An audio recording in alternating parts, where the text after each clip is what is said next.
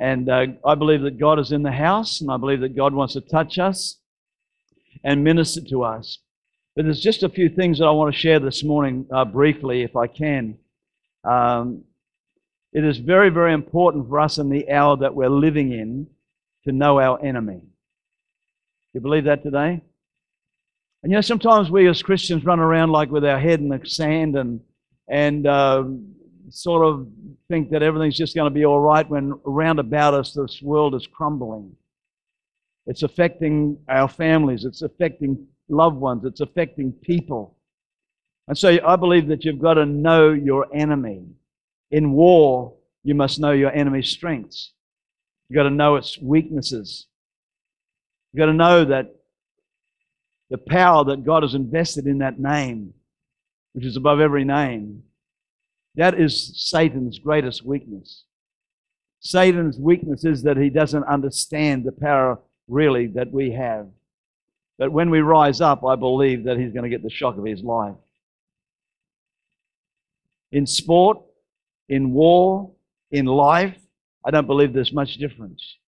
You're playing a game of footy or whatever it might be, you've got to know the enemy's weakness or the other team's weaknesses. As soon as they see somebody that's hurt, somebody that's down, somehow or other in their mind, they calculate it and they know that there's going to be a hole there. And that's where they go through. There's somebody there that can't catch the ball, guess who they kick it to every time? Trying to find that weak spot, because it's no good passing it to the strong guy. So I believe that in everything that we do, we've got to know our enemy. TV advertising, they know the weaknesses of our flesh. See something on telly? I don't know, how many people here have ever seen something advertised on telly and the person at the other on the television is eating this thing and all of a sudden all the juices inside you start going off? Anybody else like that, or is it just me? Come on, tell the truth and shame the devil. Amen? And something inside you says, you just got to get one of those. You just got to have one of those. It doesn't matter if you're trying to lose weight. It doesn't matter. You just see that oozing down. You just got to have one of those things. And 9 times out of 10, when you eventually get one, it doesn't taste the same as the one that the guy had on television. He knows what I'm talking about. You go into a shopping center and you come home with something you never intended to buy, or most probably you can't even afford. I believe that what I want to share this morning, I'm talking about the world, the flesh, and the devil. In Romans 7:22-23, it says, "For I delight in the law of God according to the inward man." You've got to know your enemy today. You've got to understand him. I delight in the law of God according to the inward man. But I see another law in my members, warring against the law of my mind and bringing me into captivity to the law of sin, which is in my members. And I believe that Paul had a revelation, and the more you read his writings and things like that, he speaks so much about the flesh. He speaks so much about the weaknesses in ourselves. We have to understand that in reality, there's an outward and there's an inward. And when we come to terms with this, it's not mystical. It's not some sort of hocus pocus thing. It's not something like that, but it's a reality. We've got an inward and we've got an outward. The Bible says in 2 Corinthians 4:16, it says, "Therefore, we do not lose heart, even though our outward man is perishing, yet the inward man is being renewed day by day." The outward man is perishing. This is the aging process. Anybody ever notice that you're sort of changing a little bit? But that's something that you cannot stop. I want to tell you, there's no fountain of youth. There's no pill, I'm sorry, I'm at the end of the road there, that can actually restore your youth and make you young again. It doesn't matter whether they freeze your body. It doesn't matter what they do with you. There's nothing that can stop this aging process, because at the fall of man, our bodies were condemned. Death reigned in our bodies. Therefore, though we do not lose heart, even though our outward man is perishing, yet there's an inward man. Our inward man is being renewed day by day. Outward man is perishing. This is the aging process. Why? So originally our bodies were created to live forever. Science will tell us that we've got things inside us that keep reproducing. And that process is still happening to a degree to keep us alive for the years that God has allotted to us. There's something there that's going on, and there's parts of me that's being renewed, but it's not a permanent thing. It's something there that won't last forever. Our bodies were created that, but because of the fall in the Garden of Eden, the flesh man was judged and condemned to death. That's why we've got to get born again. In Romans 5, and I want to go just read some stuff, and the communion was all about this, really. It says there, and it says, through one man's offense, death reigned. Death reigned through one man's offense. I want to just read some scriptures to you. Let's have a look at the book of Romans. I was trying to do this in a bit of a hurry, but I don't think I should. It's going to take a little bit of time. Amen? Turn to somebody and say, we've got a little bit of time in this place. It says in Romans 5, it says, therefore, just as through one man's sin entered the world, and death through sin. If we've got to understand that. Through Adam's offense, death came into the world. Death came into our mortal bodies. Something happened to humanity. Therefore, just as through one man's sin,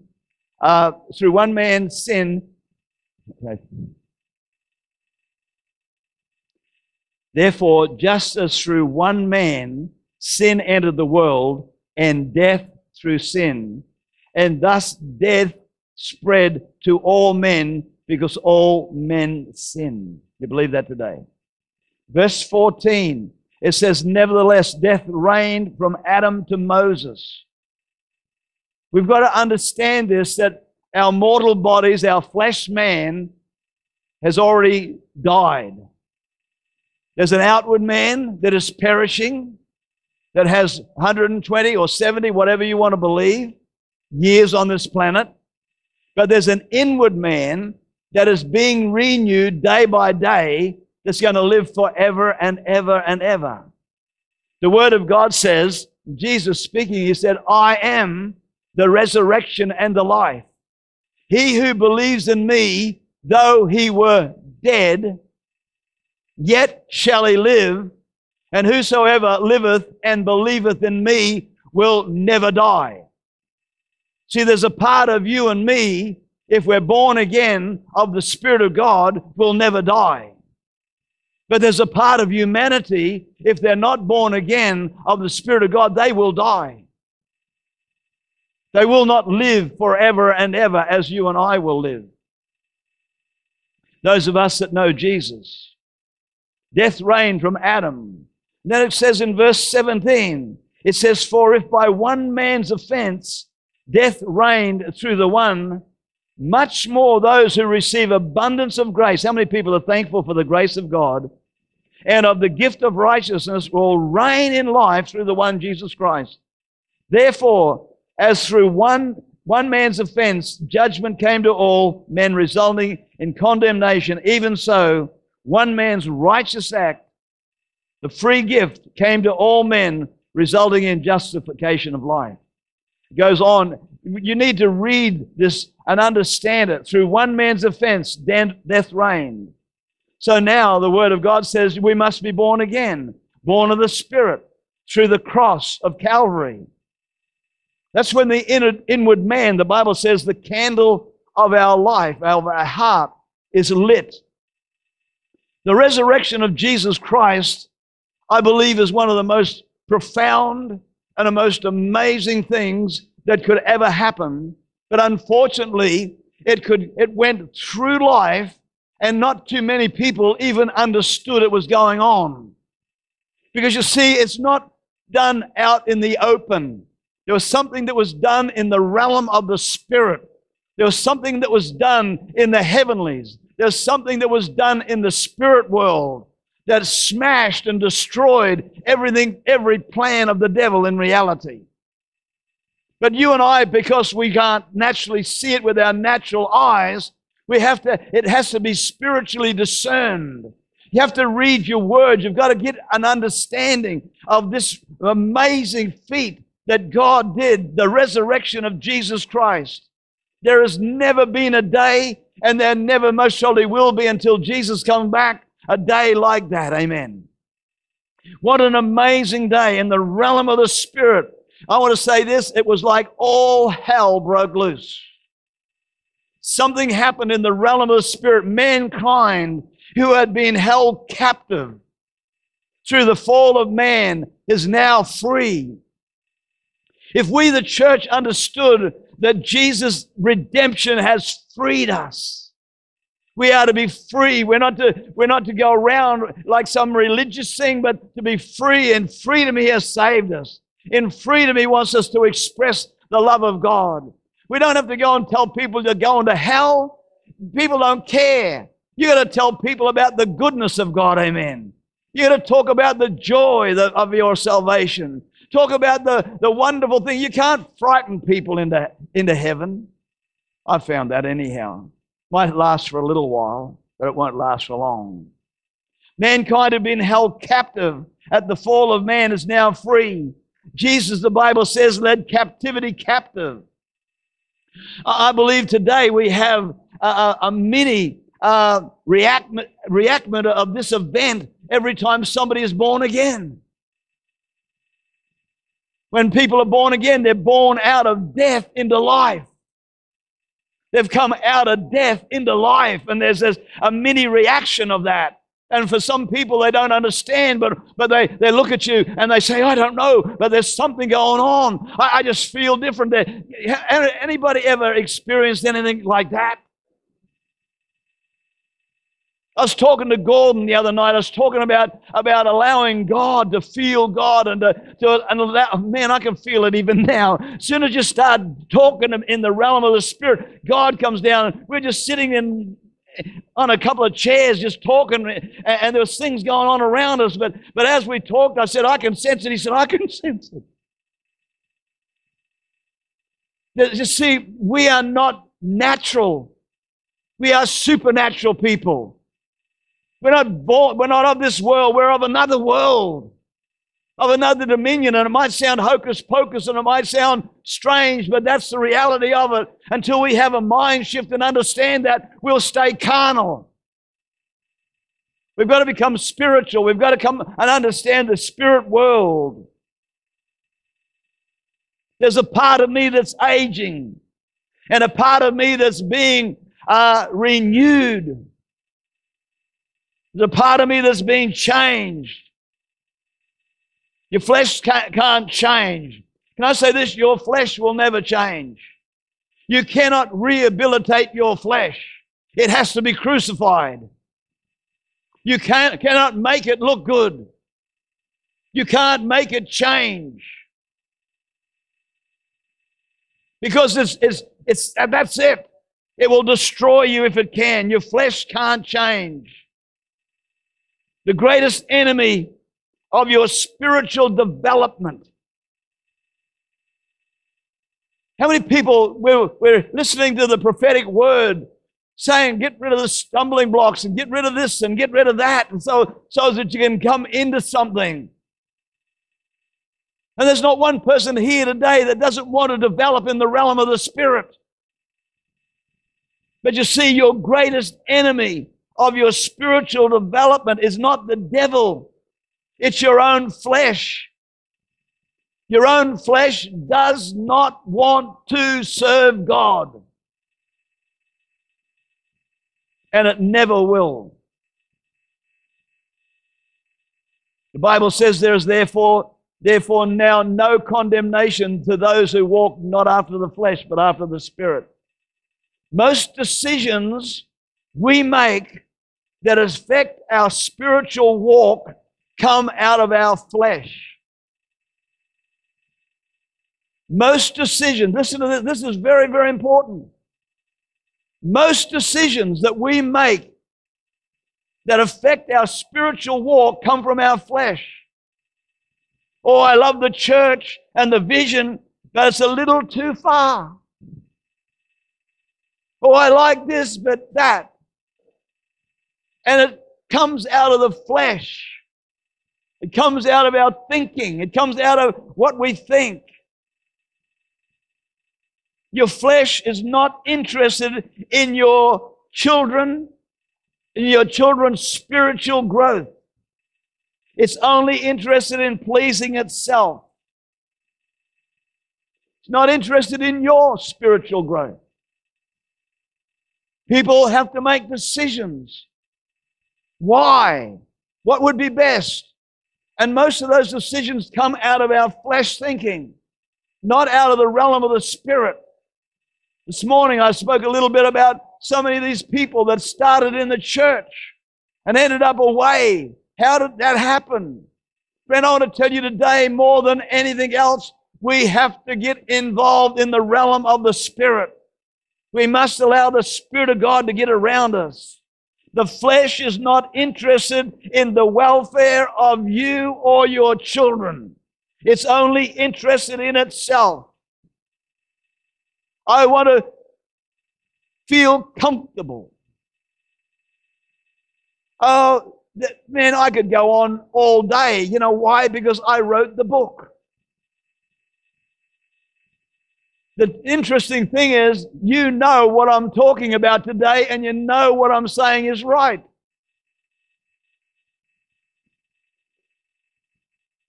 Come on. Am I just talking to the floor?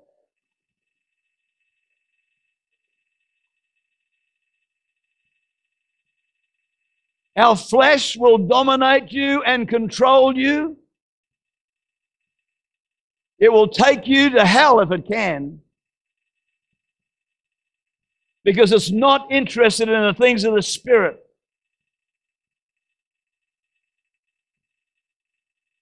The unfortunate part about it is most of what it wants makes sense, because your flesh will agree with it.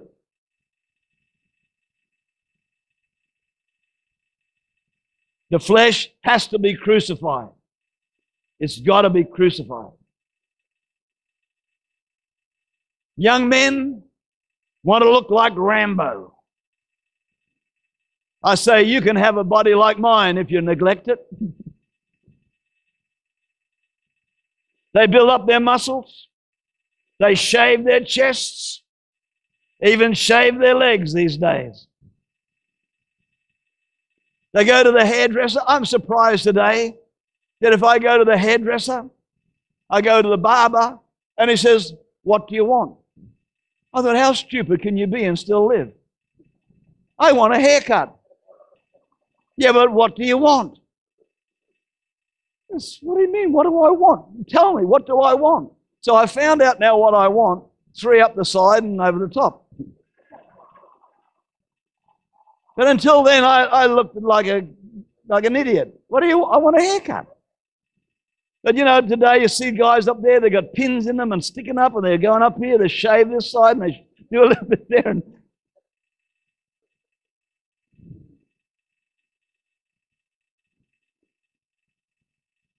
they look like Tarzan. They smell like Jane. And they act like Cheetah.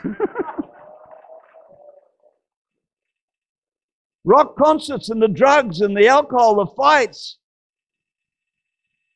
What's going on? You see them the next day, they're all battered and bruised. And you say, what? Oh, I don't know, I can't remember a thing. But I must have had a good time.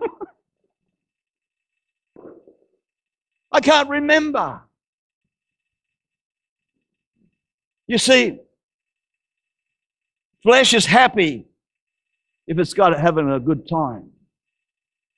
Consequences, the effects, the results, the outcome. That's what we've got to start to say. Hey, what is the consequence of the decision I'm going to make? What is the effect of the decision I'm going to make? What is the result of what is the outcome and the result of what I'm doing? You know, today with the drugs and that, it's true, they say that 80% of the kids that go to those rock things and goodness knows what, we've now got this other thing where the kids go, what do they call it, schoolies? Drugs and alcohol and stuff like that that's going on there. It must be horrible, you know, just for a parent to have kids going through that thing. They don't know what's going on. What's the effect? What's the result? Kids come home defiled, pregnant, perhaps an abortion, broken. We've got kids today, they say that the Sunshine Coast has the largest suicide rate amongst youth in any other place. Beautiful, beautiful Sunshine Coast.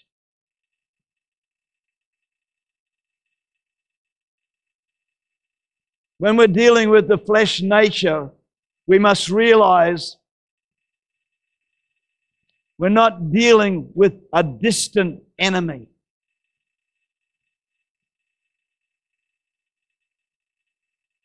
The enemy that we deal with goes with us everywhere we go.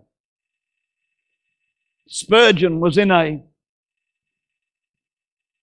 back a long time, Spurgeon, but he was was a speaker or overseeing a group of young men and women that were training to be ministry.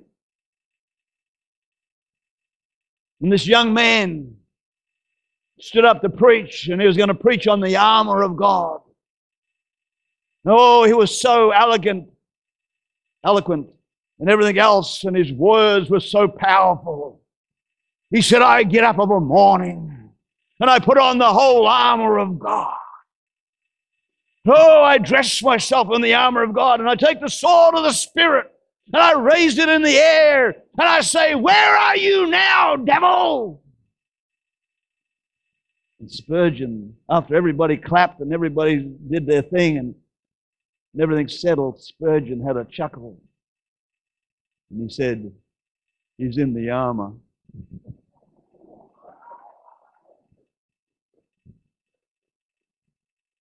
Wise old man.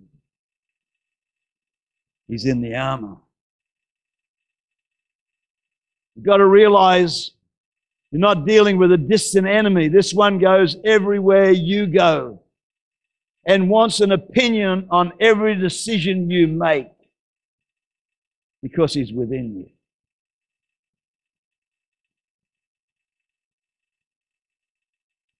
You know that January's almost finished.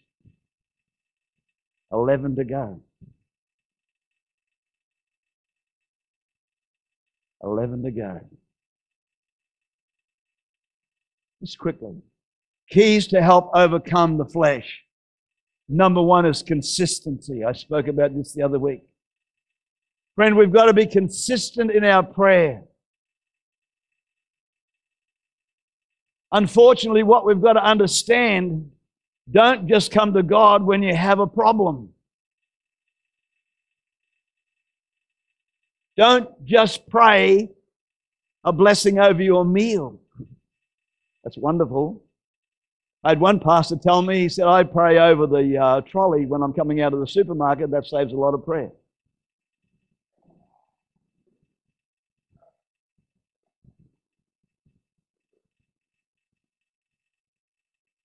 See, the flesh is smart. Flesh is very, very clever. Smarter than me. Consistency in prayer. I believe that prayer is really falling in love and expressing this through conversation. We made prayer a spiritual thing, but prayer is conversation. Prayer is falling in love and expressing love. How long, church, is it since you sat down in a chair somewhere and lifted up your heart and just told Jesus how much you really loved Him? Told Him how much you really, really appreciate Him. Tell Him how much you really, really, really want to please Him.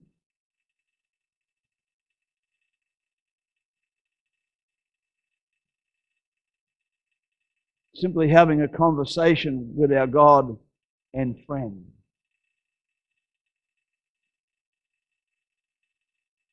I don't want to make this sound disrespectful. But God isn't a God that doesn't want to have fellowship with us. I don't. He wants to come down. He wants to be with us. Amen? He wants to be our dad. He wants to be our friend. He's not just up in heaven looking down, wanting to pour out His fury and wrath. You might read about Sodom and Gomorrah and places like that, but I want to tell you, for a couple of incidents like that, there's 99 or 100 places where God showed His mercy and His love and His grace.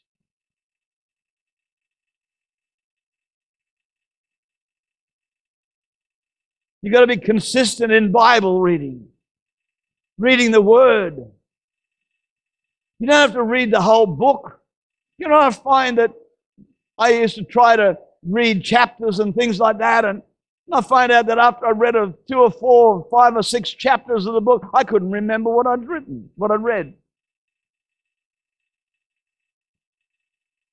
Better just to get a couple of verses and read them and just look at them and study them a little bit and see what they mean. Look in the margin of your Bible and see what references and cross-reference a few. Get it, and start to get a few things. Start writing out a few sermons. Do something. Just get a Bible study going in your own heart. Soon we're going to start some Bible school, or not Bible school, what do you call them?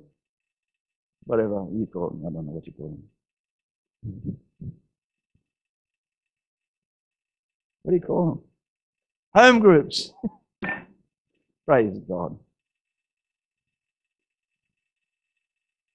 Be constant and consistent in church attendance. Coming to church. The Bible says, forsake not the assembling of yourselves together. I wonder why He said that. We say, my flesh says, you can do it alone. You can do it at home. You can do it watching Jimmy Swaggart. You can do all those sort of things. But a coal taken out of the fire, I find, soon goes out. There's something about coming together. We need each other. Together we can do it. Know this, that the flesh knows the weaknesses. He's been with you a long time. Consistency, have a desire to please the lover of our soul. Can I say this? I have found the greatest strength in my life to overcoming the flesh. And I can say, if I can say this,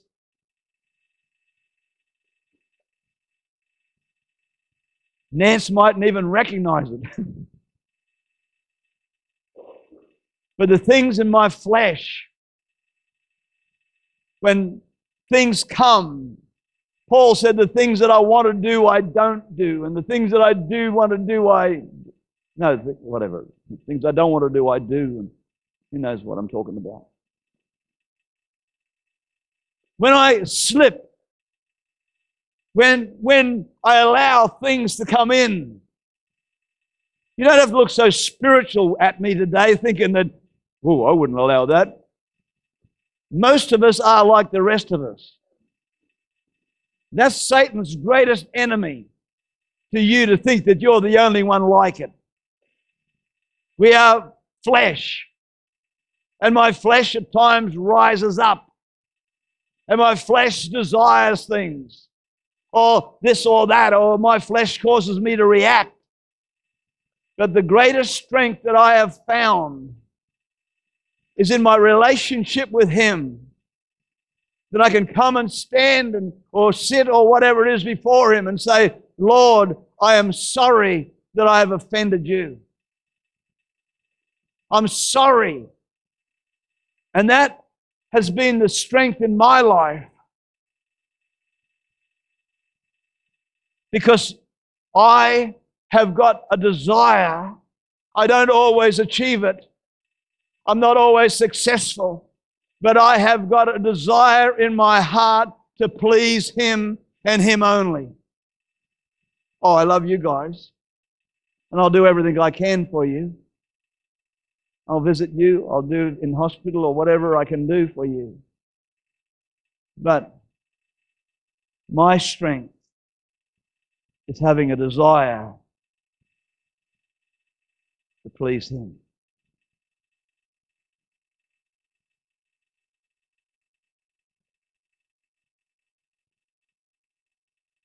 I believe that's my greatest weapon against my flesh. I've got to put it down. Friend, forget about yesterday, yesterday's victories, yesterday's defeats, and focus on the now. Because now is all you've got. And you know what? I found that God is just one breath away.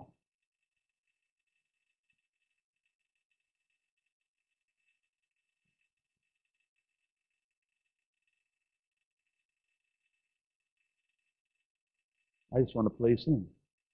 Anybody else here like that?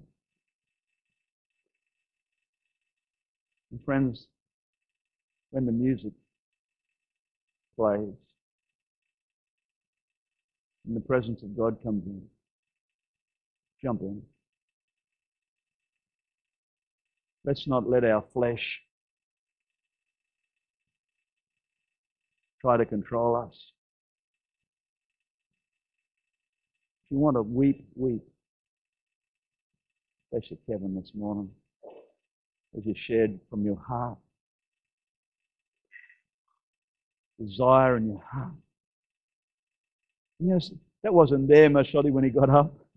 Like the desire was there, but then as he started to speak it, as he started to pray, and all of a sudden, that's when the Spirit of God gets inside you and around you. Starts to activate and motivate, and all of a sudden it catches your emotions, and all of a sudden you're right in it. Now, I believe that's where God wants to take us in worship. Not just shakabundi, whereas where we get swept away. We get taken into something so dynamic and so powerful. I am not talking mystical stuff. I'm talking where God wants us to go. Musos would like to come, that would be great. All is swept away.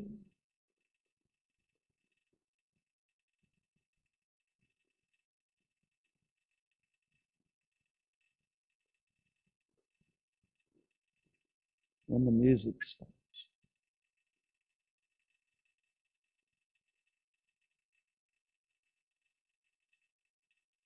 You know what I find? I find many, many people, even as you might be witnessing to people on the street, in the marketplace, when you start to speak to them about Jesus, I know that when the Holy Ghost gets on your life and you start to share the love of Jesus with somebody, there's not one person in this world that wouldn't want to accept that Jesus, that loves them so much that He died for them.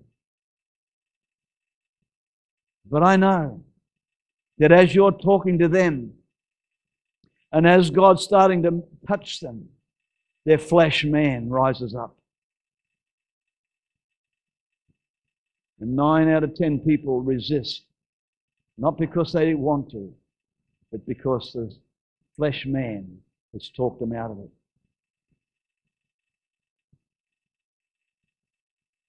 I was reading a book that said most people need to hear the gospel at least 7 times before they get born again. I don't totally agree with that.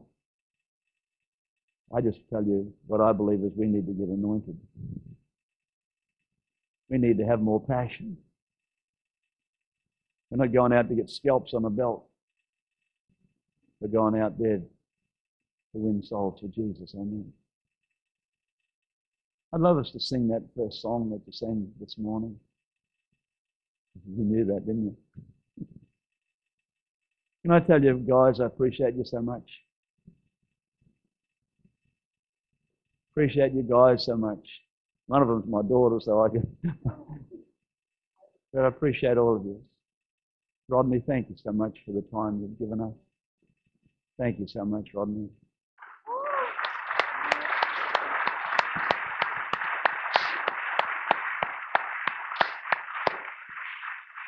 Thank you, guys. Let's stand. If you're in this house today and I had a couple of words of knowledge, I felt there's somebody here and you've got a sort of pain on this right-hand side of your head, and there's somebody else with pain. It's in your lower or higher back, up across your shoulders there, and somebody else here with a condition in your left shoulder. If you're here like that, I'd love to pray with you. There's other people here that just need a touch from God or need something from God this morning. Just come out the front while we sing. And yeah. Somebody else here also, you've got a condition in your chest, right across your chest there. Just in your chest. The power of God wants to touch you.